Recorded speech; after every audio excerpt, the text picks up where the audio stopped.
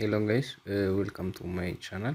This tutorial we will see how to import global human settlement uh, layer or dataset on Google Earth engine and visualize built up area for different years.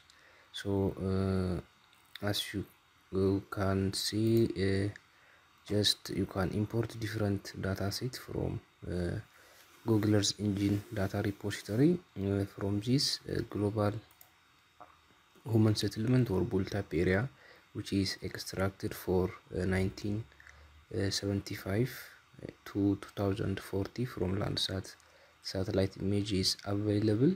So you can import already classified image or a map that shows human settlement or built up area for entire world.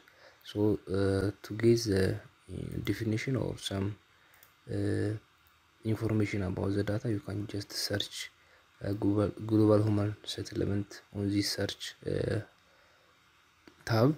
So this is the dataset information. So the GHLS or global human settlement layer relies on the design and implementation of new spatial data mining technology, allowing to automatical process and extract analytics and knowledge from large amount of heterogeneous data, including global fine-scale satellite image data streams, census data, and crowd sources or volunteered geographic resources. So it is extracted from Landsat 8 collection to 2040 and or the first Landsat image. So the data is available from 1975 01 to 2040 1231. So the data provider is here, and also you have for more information you can visit this link to read about the dataset. And to import this image or this layer to your Google Earth Engine code editor, you can just copy this, or you can just use this import button to add to your code editor. So here I have added the image or importing the dataset. So this link will add or import the dataset to this code editor. So next I need to add for a specific year, which is 2040. So I have to filter this image or layer by date. To filter it by using for only 2040, you can use this code. Then you have to write visualization parameters. So here you have to write some code. Visible parameters, minimum value 0 to maximum value 255. You can use less or much more numbers here. And the other one is the plates. So this can be obtained from the data set or from the property of the data. Another one is to fix the map center to view the image, and you have to specify the map layer name that will be added in this map layer. So this simple code will add the global human settlement layer from the repository to your code editor. So if you want to print this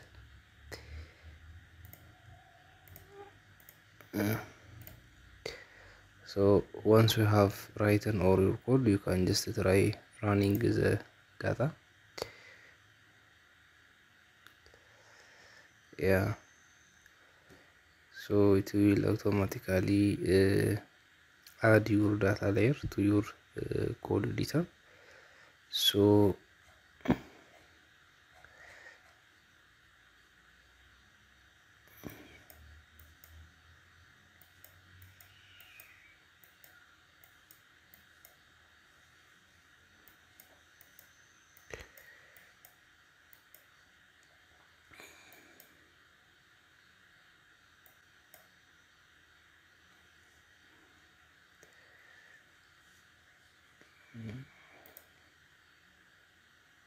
So this is a layer which is built up area for 2014 for around this. For example, this is Addis Ababa, and this shows the built up coverage for this specific area in year 2040.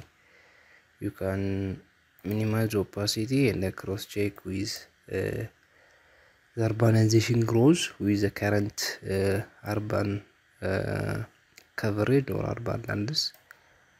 These are the expansion of urban area for this specific location. As you can see, the built up area for year 2040 is smaller than the current built up area, so you can analyze how much land is changed to built up area by just using this already prepared or classified built up area from this global human settlement image layer in Google Earth. So you can prepare land use land cover of your current area, and you can just take the difference between the 2 years in order to determine that change happened between these two decades. So you can just export your image by adding your own shape file, and you can do further analysis on the data. So this is all about my today's tutorial. So we will see in next video. Thank you for your time.